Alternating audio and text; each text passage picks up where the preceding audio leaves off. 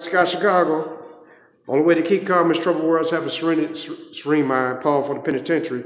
Down here with Oldest, we did Paul for the penitentiary, and I put on my Facebook page today. He wanted to put on the page, but yeah. How you doing, Otis?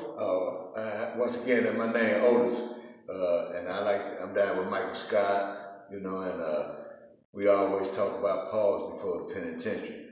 I just want to light some of the people out there of the things that change and how society is had, basically like alcohol is not a drug. Basically, I'm kind of looked down today because a friend of mine, at Safe Haven, he went back to the Cook County Sheriff, came and picked him up yesterday because he couldn't stop drinking. Well, his disease of addiction had him drinking sanitized. So he's drinking sanitizer? I say sanitizer mine, but you said people now are drinking hand sanitizer now? Yeah, hand sanitizer. It's got 70% alcohol in it. It won't show up as a bad blow or nothing like that, but it will have you messed up. It'll have you so drunk and you feel like you just drunk some Wild Average Road. So the young boys are drinking a hand sanitizer nowadays? Yeah. So we want to leave that stuff alone. We don't drink it. You don't want to smoke weed, legalize it. No, we don't smoke weed.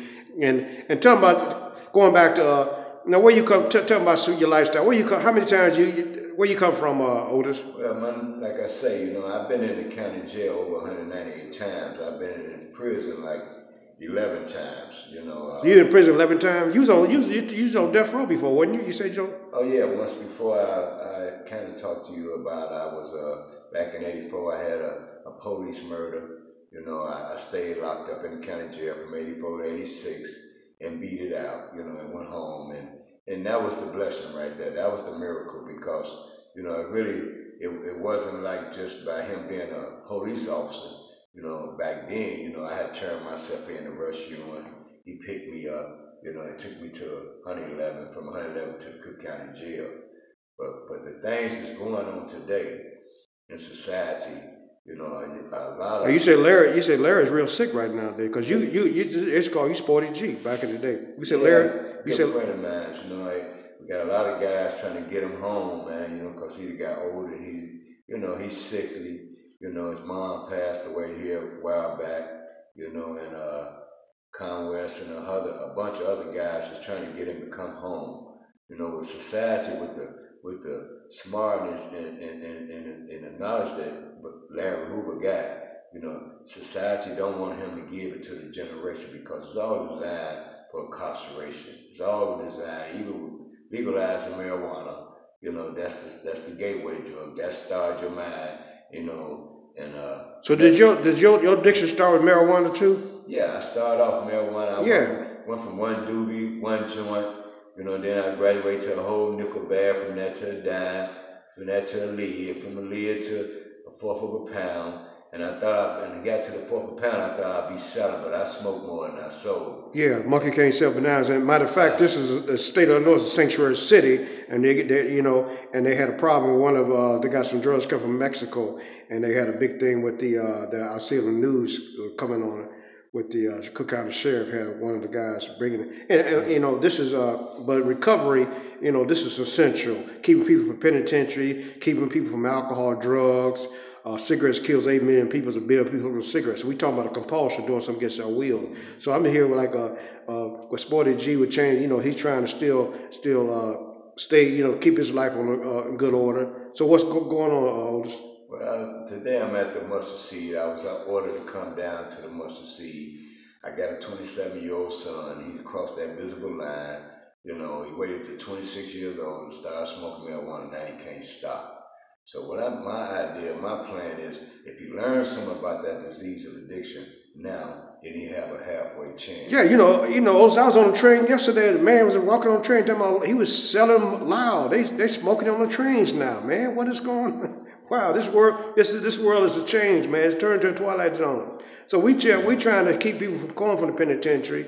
And keep on, what advice you got for the young boys? Because there's a lot of madness going on today. Like we don't deal with guns because, like down in the state of the young boy got killed down in Memphis because everybody's they don't need a license to have a gun. But we talk about we don't need guns. Wisdom is better than weapons of war. That's why I stopped going to war to air show. I was getting up 4 o'clock in the morning. I had a military stepfather. I was holding a gun 10 years old. I don't hold guns today. Absolutely, you're right, Mike. It's a thing. I must control my emotions, and my emotions will control me. Absolutely. I can't make dogs start barking. So we're not listening to wickedness of the world, because see, you know, we don't follow the crowd, because a lot of stuff going on in the world today is wrong. I can't, you know what I'm saying? Like, and I want to thank you. You remember Willie, my buddy, died. You know. Oh yeah, absolutely. Willie, yeah. Willie was a good. He went around the whole world, you know, trying to help people turn their life around. And this guy here. God is using this guy right here, Otis, to keep people from going for the penitentiary. Because, like I say, he did how many years you did total in penitentiary? I did a good 30 years in prison. Yeah. You know? And I look back and all that. You know, if the drugs don't kill you, the lifestyle will. You know, it's about a change. If you can catch somebody, you know, and grab them and give them some good advice. Pull them into this thing, because winners hang as winners. And why the young guys nowadays they're going to the store stealing stuff? What is that? The flaw? What is that? Is that the marijuana and the Instagram? People are being trapped in isolation, trapped on their phones, and they're smoking weed, and they have no hope. Why is this going on? You know, like Michigan Avenue now. You know, they got riots going on. You got people. You know, people. You can go to you can't go to cemetery, but they can go to Benny's liquor store and get high. You know what's going on, Otis? But like you say, you know, Mike, it's all about elimination, like it's over in China. You know, it's about eliminating the population, and marijuana making it illegal, that can mess up a lot of minds. You know, even with the fentanyl, all they know where it's at. They burn it here. So what I'm saying that be careful out there, because you might pick up a bag of death, or they put fentanyl on everything. They put it on weed. The girls died a year and a half ago.